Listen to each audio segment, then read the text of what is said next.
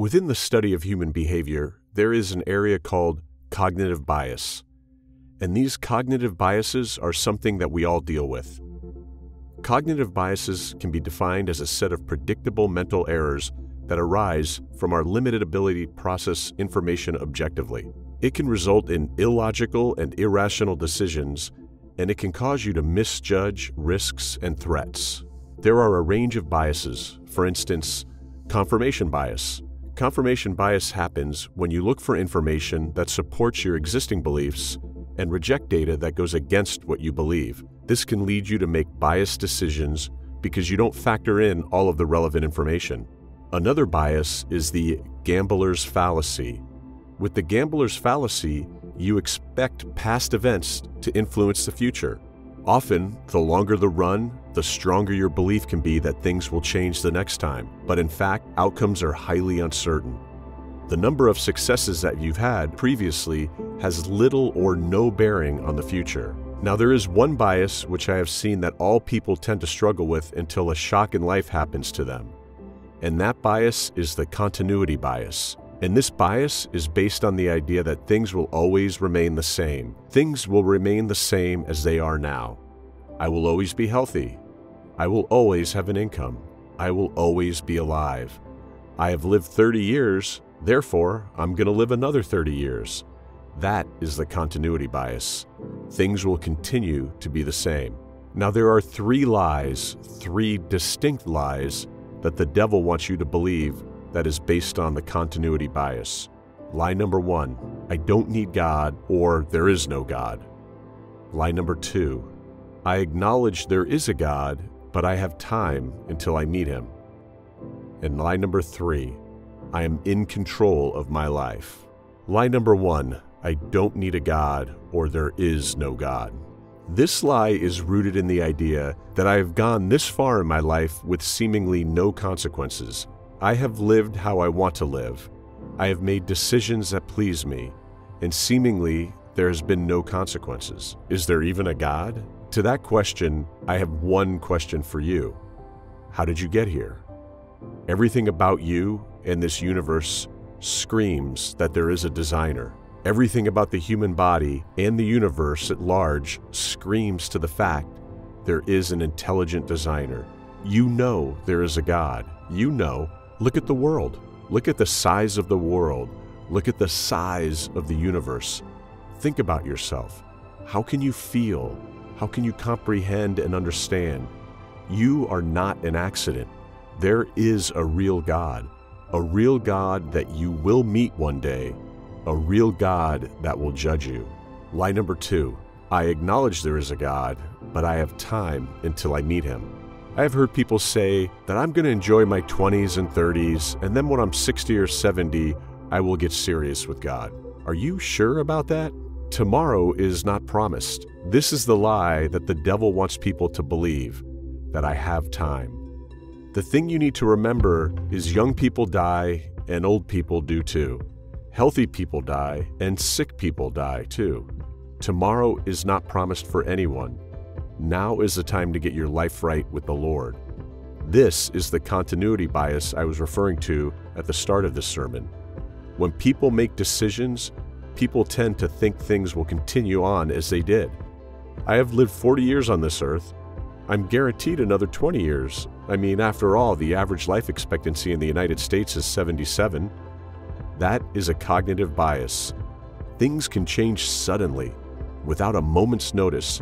And the worst thing about continuity bias is that it puts normal people like you and me, normal people, into a strange sense of security.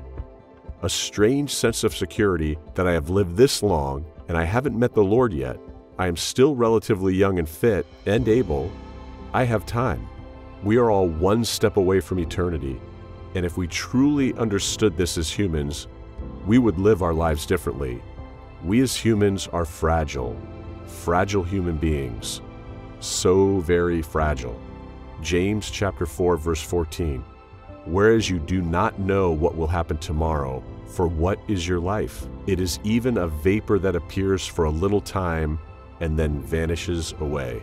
James asked us to consider the fragility of human life and the fact we live and move only at the permission of God. And some of you listening to me right now need to remember James chapter 4, verse 14, because you forget our dependency on God. You forget that in God you live and move and have your being. You forget that you couldn't draw your next breath without God. You forget that your strength is in Him. You forget that all good things that you have in your life is because of God. You forget that one day you will meet God. I have grown to hear people saying, I will serve God better when I grow older. I will do this and I will do that. This is the deceit the devil has always planted in people's hearts to draw them back from the things of God. This life is so unexpected. Your plans will not always go to plan. There is a story of the rich fool who made plans for his life. He made plans for his old age. He made plans for his retirement. He made plans for his 401k retirement. But God ripped those plans of his in two. Listen to me. God does not operate on our plan and our schedule.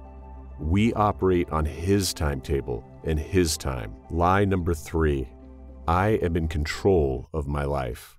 The older I get, the more I realize that we as humans are not in control. Each day is by the grace of God. Each day is by the mercies of God. Each day is because of the goodness of God. All we can do as humans is present our lives in the hands of the Lord and live according to His will. I am not saying we should not plan for the future. We should. What I am saying is we need to have God at the center of our plans, and we need to humble ourselves to know that we are not in control. God is. God is in control, not us. Luke chapter 12, verses 16 through 21. And He told them this parable. The ground of a certain rich man yielded an abundant harvest. He thought to himself, what shall I do? I have no place to store my crops. Then he said, this is what I'll do.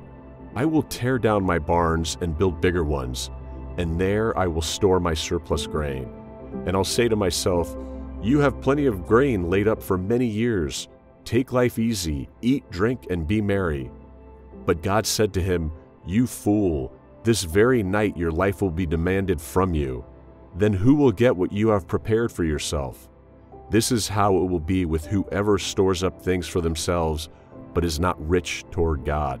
Notice how the rich fool said, this is what I'll do. I will tear down my barns and build bigger ones. There I will store up my surplus grain. The rich fool had a wealth of resources. The man in the parable had his life confidently planned. He had his 401k in place. He had his health insurance in place. He had his dividends-paying stocks in place. He had his investments all in line. He had his life all managed out, and he was ready to live life with all his wealth. But God said to him, you fool, this very night your life will be demanded from you. In one night, all the man's accomplishments and plans were ruined. He made business plans and life plans, but could not control the day of his death. And all his accomplishments and plans were instantly nothing. This is lie number 3 that I want you to know. Ultimately, God is in control. There is nothing wrong with planning, but when you plan and fail to include God at the heart of your plans, you are being a fool. The man was a fool not because he was rich, but because he lived without any awareness of and preparation for eternity.